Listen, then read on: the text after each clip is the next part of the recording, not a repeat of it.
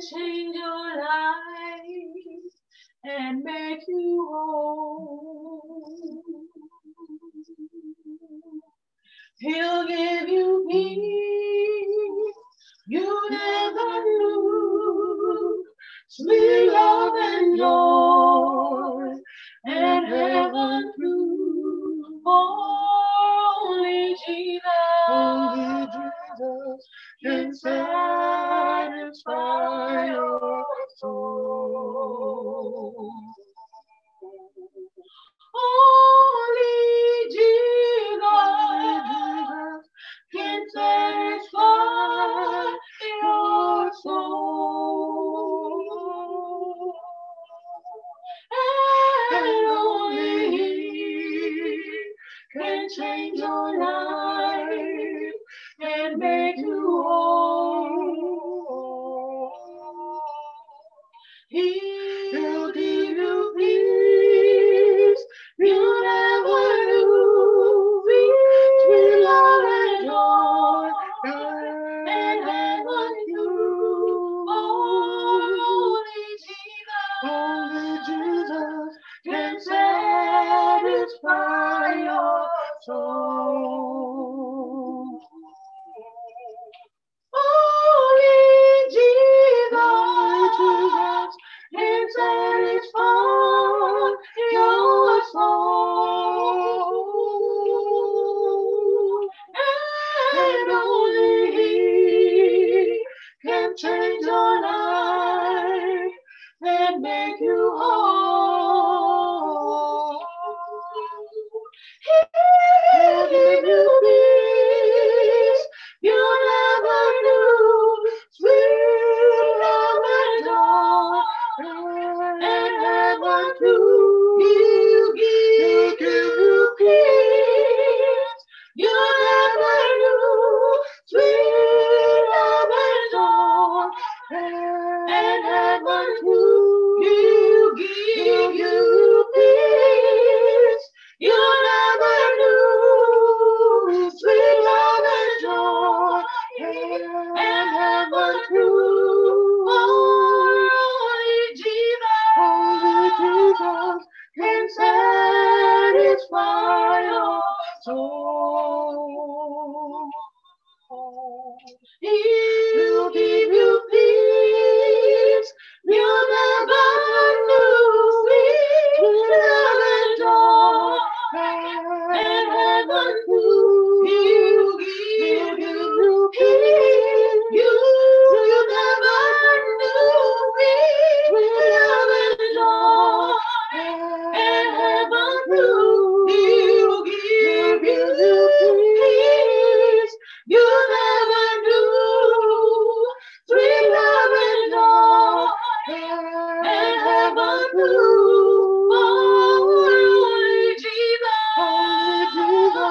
can satisfy your soul. Your soul,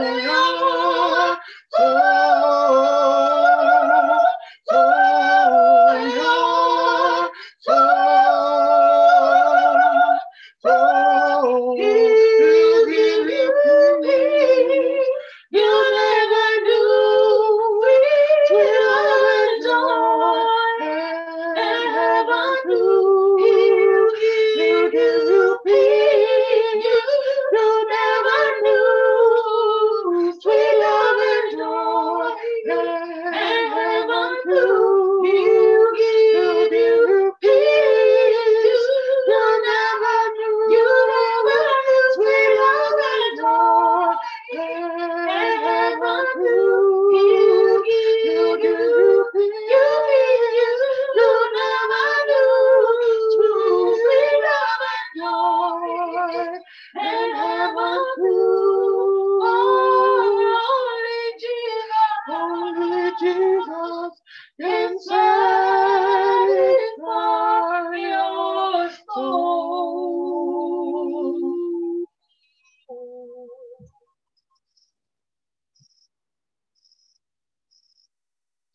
To the Church of God and Saints of Christ, unto the elder Mokatula, to the bishop to all of the evangelists at large, to the evangelists, the elders, my fellow deacons, to the sister elders, and to the daughters of Jerusalem, sisters of mercy, and sons of God's holy prophet. I deem it an honor and a privilege to stand before you today to break for you the bread of life. I'm honored to be in the house of worship with you. It's been a dream of mine for a long time to journey to the motherland, and I'm grateful to be here today, even if just virtually. I thank God for the saints and for the elder and the saints there thinking enough of me to invite me to speak for you today and to disseminate God's holy and most sacred word. Truly thank God, and I bless God for your presence and for your spirit. It's been a wonderful thing to spend time with you over these past few months, to spend the Holy Convocation with you, and to come on every now and then on the Sabbath. I bless the Lord. Bless the Lord for even this Zoom platform, and for the man of God, Prophet Crowdy, who brought us together into one man's family that we may know strangers, on the other side of the world. But I thank God that we're brought together as family. Very few of you I've actually met in person so far, but I thank God that I feel in my heart like I know you all. So I bless the Lord for that. I bring greetings from my pastor, the elder Dexter Miller, and the saints in Toronto, Canada.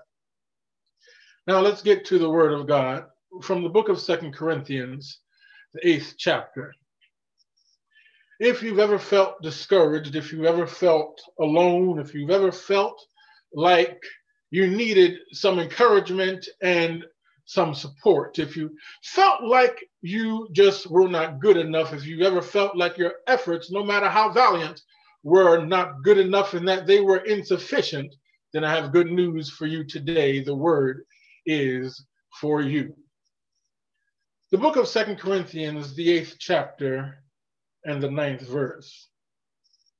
For ye know the grace of our Lord Jesus Christ, that though he was rich, yet for your sakes he became poor, that ye through his poverty might be rich. I'll read it one more time. 2 Corinthians, the 8th chapter and the 9th verse. For ye know the grace of our Lord Jesus Christ, that though he was rich, yet for your sakes he became poor, that ye through his poverty might be rich. For a subject this morning, the ultimate investment. The ultimate investment. The ultimate investment. An investment is what some might call a down payment. It is a belief, an expectation, an investment, an expectation that when you put something out, which is usually monetary donation or finances, when you put something out, the expectation and the belief and the hope is that you'll get something greater in return. The expectation when you dish something out is that you'll get more in return, and that the return will be worth your investment. We make small investments every day of our lives, whether we realize it or not. We invest in ourselves by logging onto Zoom and spending time with the Lord and studying the Word of God. We invest in our spiritual man. We invest in the church that we are part of by paying our obligations and by working in the ministry according to the position that we have. We make investment in our children by giving them the best education possible. We invest in our loved ones and in our homes, our households, by going to work and by gaining employment and getting income. We invest in ourselves physically by watching what we eat and by exercising. We make investments every day that we may not be cognizant of because they've become such an integral part of our daily lives. But make no mistake about it, these are investments. Well, what makes an investment an investment? What makes an investment is your expectation of the return. Amen. I'm going to eat a salad today in expectation that the return is nutrition and health to my body. I'm making an investment in going to work every day in expectation that I'm going to get money in return to take care of my household. It's the sacrifice along with the expectation.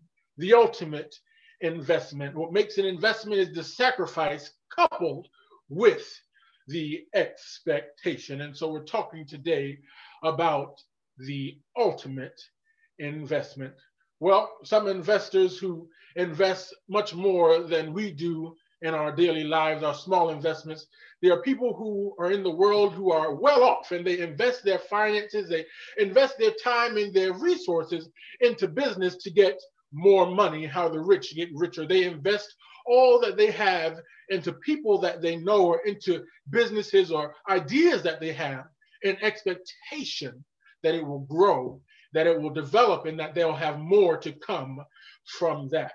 Yeah, and so when someone goes to invest, they have what you call a cost analysis and a risk assessment. You have to analyze the cost and what it's going to cost you to invest. And then you have your risk analysis, and you analyze the risk that you're taking when you're investing, because the danger here, I told you, investment is sacrifice coupled with expectation. And so there's always danger in sacrifice. The danger is that you may not get what you expect in return. And so you do a risk analysis and you analyze everything that you're risking. You analyze the money, you analyze the time and your resources, you analyze all of that. And then you make a determination as to whether it's worth investing or not. Amen. You analyze how much it's going to cost. Yeah. And then what your risk factor is, the ultimate investment. And so these people who invest all of their time and money and resources, they usually are pretty good at it. Over time, you get better and better, I would assume. And then that's how you gain more and more capital. Amen. Because you believe in what you're investing in. Well, I want to talk to you today about an investor who looked at a product, who looked at the idea, who knew that there was something that needed to be salvaged. Yeah, there was something that needed to be breathed life into. He knew that there was someone who needed to be saved. And so he is the ultimate investor. But this investor that we're talking about today, he looked at you, and he looked at his cost assessment and his risk analysis, and he knew that you would be full of trouble. He knew that you would be full of sin and shame and degradation, and he knew that you would be downtrodden. He knew that you would fail over and over again. He knew that you would make countless mistakes. He knew that you would be a disappointment. He knew that there was a chance that he might not get a return on his investment, but still he invested in you. This investor named Jesus made an investment in you because he believed in you. Yeah, this investor called Jesus, he weighed the pros and the cons, and he said, as the general said earlier in Hebrews, the 10th chapter, he said, it's not possible, for the blood of bull and of goats to have sacrifice. It's not sufficient. And so this investor told his father, prepare me a body and I'll go down to be the sacrifice. And the sacrifice I'm making is going to be coupled with the expectation that I have of my people. Lord, have mercy. The investment is sacrifice coupled with expectation, and that's what makes the investment. With your faults and with your troubles, this investor, against all, Lord have mercy, against all odds, he invested in you. He left his throne. The word says, that though he was rich, as most investors are, he was rich. Lord, the Bible tells me my father is rich in houses and lands. This investor sat next to his father on the throne. This investor, the Son of God, was there from creation. This investor had all power in his hand. This investor went from celestial. This investor came down here and said, Lord, prepare me a body. This investor had all he could ever ask for and more, and yet he gave it all up.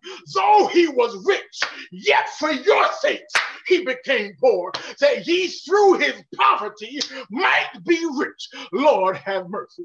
Oh, I'm talking about the ultimate investor, Jesus Christ.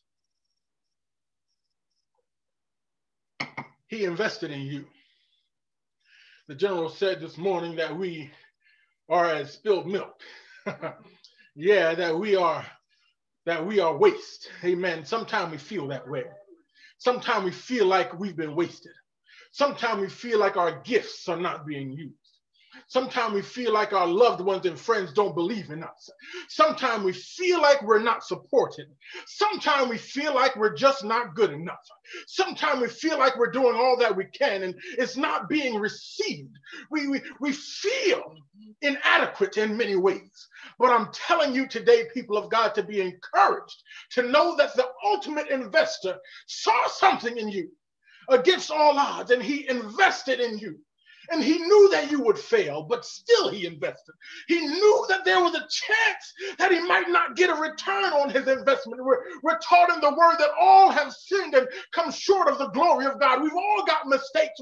We all go through some things. We've all got shortcomings. And Jesus knew that you would be this way. You might think that your troubles are too hard for God, that your problems are too large, and that you've messed up too greatly, that you've sinned in a mighty way, and that iniquity has overtaken your life. You might feel as though you're inadequate, and people may say that you're inadequate. Lord, have mercy. And people may make you feel like you're inadequate. But there is an ultimate investor today who believes in you. And he gave his life. He paid the ultimate sacrifice, and that's what love is today, his sacrifice coupled with his expectation. Jeremiah 29:11 says, I know the plans that I have for you, saith the Lord. Thoughts of peace and not of evil, to give you an expected end. That's the expectation. Jesus made the sacrifice, and there's the expectation. The sacrifice coupled with the expectation. He said, I'll give you an expected end. But what is it that you're expecting today? He made the sacrifice that you might have a right to the tree of life. He made the sacrifice, and he said that you have opportunity now to live with him. What are you going to do with that investment? When someone invests in you, what are you doing with that investment? I dare you, I challenge you today to give a return on the investment that the Lord made in you. Give a return on the investment. Well, Deacon, how do I do that? With the life that you live. Amen. With the deeds done in your body, with the work that you have. Someone said earlier that their works do follow them. What works are going to follow you when you pass from this life? What do you have to speak for you? What's the life that you're living? The sacrifice was made, and now is the time for the expectation to come into fruition. It's time for us. The ball is in our courts. How are you living for the Lord today? In what areas of your life are you reflecting that you're a saint of the Most High God? How are you living today? How are you being grateful to the Lord for his investment in you? Don't take grace for granted. Yeah, the word says that grace and mercy shall follow us all the days of our lives, but I'm telling you that grace comes to an end the day your life is over. Amen. When you die, there's nothing you can do from that point.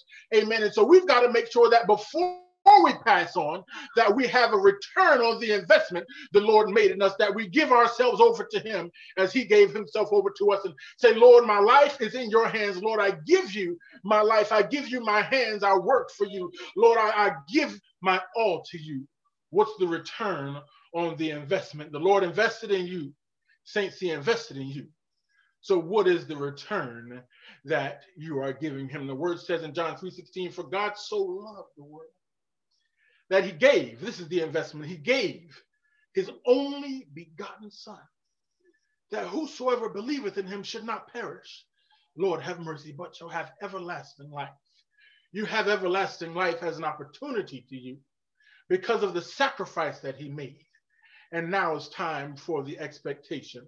Well, Deacon, why would such a God invest so greatly in me? Why would he invest in me if he knew I was going to fail in some ways, if he knew I was going to fall short, if he knew that I was not going to make the mark, if he knew that I was going to be full of trouble? Why would he invest in me? It's too much pressure, right?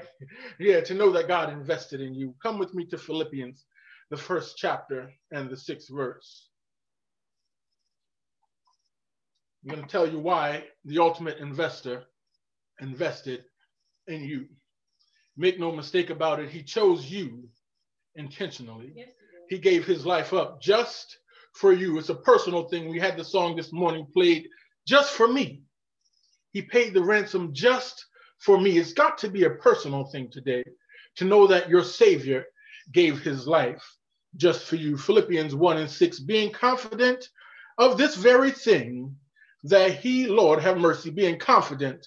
That's the first step, being confident, Lord, have mercy, of this very thing, knowing undoubtedly, absolutely, unequivocally, being confident, unwavering of this very thing. You've got to know that you know that you know that you know. Being confident, Lord, have mercy, when the storms of life start to rage and the investment seems like it's not worth it, and then the cost factor starts to come and the risk factor starts to come back to your mind, and you say, well, maybe I made a mistake, and maybe he didn't mean to invest in me, and maybe he meant to invest in someone else, and why would he think so highly of me? But when you start to feel that way, you've got to be confident of this very thing. Yes, it's a lie from hell that you're not good enough. It's a lie from hell that you're not equipped and that you're inadequate. It's a lie from hell that your tabernacle will not succeed. It's a lie from hell that your marriage will not succeed. It's a lie from hell that you will not finish school. It's a lie from the devil himself that you will not make it and that you don't have what it takes. You've got to be confident as hard as life gets. Being confident of this very thing. This thing is what you've got to be confident of. Lord, have mercy. Being confident of this very thing, that he which hath begun a good work in you will perform it until the day of Jesus Christ. That he that began a good work in you will perform it until the day of Jesus Christ. There's so much wrapped up in this word. I'm so excited. Lord, have mercy. He which began a good work in you. Yeah, the investor, he started this. Remember, he said, before I formed thee in the belly, I knew thee. Yeah, and he said, you were formed and made in his image. And so he's the one who started it all. Someone called him Alpha, and that's why he's Omega. He started, and so he's going to finish. He's the beginning and the end. He is the creator. He's the one who made you in his image and in his likeness. And then he said it was very good. He who began a good work, he started it, so he has the power to finish it. When I buy a product from Amazon, and I get it, and it's not what I expect, I send it back to the manufacturer to send me the thing again. Jesus Christ is the manufacturer. He's the creator. And when you feel like you're not good enough, return unto him. Lord, have mercy. Reach out your hands and say, Lord, I need you to save me. Lord, I go back to my creator, to my roots, to where it all began. He that began a good work. Go ahead. There may be some other stuff in you right now, some stuff that's not so good. Oh God, I'm coming down your street. Yeah, we've got to admit that sometimes there are parts of us that are not so good, that are not so pretty, that are not so holy, that are not so lovely, that are not so honorable. We've got to admit that sometimes there are parts of us that are not pleasant, that are not pleasurable to experience. We've got to admit that there's some stuff in us that's not always good, but God said he wants to focus on what's good. People have a way of reminding you of the negativity. They remind you of what you said and what you did, and when you were not holy, and when you were not saved, and before you got sanctified. They'll remind you of the mistakes that you made. They'll remind you of when you fell short. They'll remind you of when you were not good enough. They'll remind you of every mistake that you made. Lord, have mercy. But God said, I want to finish the good work. Oh God, even if it's just an ounce, I know that there's some goodness inside of you because I made you and you were made in my image and my likeness. And so I know that there's some goodness in you. And God said, I just want to work on the good part. Never mind everything else. People have been focusing on the negative. You've had so much negativity in your mind and so much negative influence around you. But God said, I want to work on the good part. I just want to focus on what's good. What's good. I want to focus on the good part, being confident of this very thing, that he who began a good work, hallelujah, in you will complete it. How long? Until the day of Jesus Christ. Remember, I told you, you have until your life is over. He wants to complete the good work until the day of Jesus Christ, until Jesus comes back. He'll be working on that good part. He'll be building. And the thing about an investment, a good investor invests more than once. He's investing in you over and over again until the day of Jesus Christ. He's working on the good part. Somebody say working on the good part. He's working on the good part. He's going to complete the good work that he started in you. You got to know that there's some goodness inside of you. No matter how bad you feel, there's some goodness on the inside of me, because I know that the word says, greater is he. Oh God, greater is he that is in me than he that is in the world. There's some goodness on the inside of me too. I know you know all about me. I know you know how I messed up, but there's some goodness inside of me, because there's some God in me. It's the God. It's the God in me. There's some goodness in me. That's why he made the ultimate investment, because he believed in you. He believed in your future. An investor can take something so ugly, so beat up, so diminished, so downtrodden. An investor has the foresight to take something that no one else wants, and they make it grand, they make it great, they make it glorious. An investor takes something that nobody else wants. Oh, I'm so glad to know that even when man doesn't want me, Lord have mercy, when people throw me away, Jesus, the ultimate investor, hung and died on the cross for me so that I might have a right to the tree of life. He is the ultimate investor. Let me tell you something else about this ultimate investor. In his desire to complete the good work he started in you, he sacrificed, and then he had expectation. And guess what? The expectation is because he's in love with your potential. He's in love with what you have to come. If you've ever been in love, you know that the feeling of being in love has you enthralled, has you engulfed. It has you thinking about this person you may be in love with 24/7. When I go to the supermarket for a few minutes, I'm thinking about my wife and wanting to get back home to her because I'm so in love. When you're in love with something, it's all you can think about. It's all you focus on. It's all your energy, all your money, all your resources, everything that you have goes to what you are in love with. Yeah, if you're in love, I'm in love with the word of God. I'm in love with the people of God. And so I spend my time in the word. I spend my time communing with him. God is in love with your potential. That means he cannot stop thinking about your future. He cannot stop focusing on your potential. He's in love with your tomorrow. He's in love with what's to come of you. You may not be where you want to be today, but God is in love with your potential. He's in love with what he knows is on the inside of you, because he said, I made you in my image and in my likeness. I know what's inside of you. I need you to believe in you like I believe in you. I need you to say about you what I say about you. God says, I said you're more than a conqueror. I said you are victorious. I said that no tongue that's risen against you shall prosper. I said that you'll have afflictions, but you'll be prosperous. God said you're rich. God says, I want you to speak about you the way I speak about you, because you're good. I'm in love with your potential. Yeah, God's in love with your potential. He's not concerned with how you look today. Oh God, the point of investing is looking for the future. You sacrifice with the expectation that it will get better. And so in your sin, in your misery, in your problems, in your troubles, in your shortcomings, I want you to know that Jesus loves you still. Hallelujah. He said that he who is well doesn't need a physician. He said, I came not to call the righteous, but sinners to repentance. He died. He invested in what's ugly. Lord have mercy. He invested in what was not complete. And so I'll be the first to say I'm not the most saintly person. You know, I'm not the most holy person there is, because I know that I need to admit my faults so that I can have access to his saving grace into salvation. And so I'll admit that, Lord, I'm sick if it means I have access to healing. I'll admit that I have problems if it means I have access to resolution. I'll admit, Lord have mercy, to being in lack if it means I have access to extreme wealth. You've got to admit today that you struggle, that you've got shortcomings, that you are not the prettiest thing walking around, but that you're worth investing in, because your future is bright.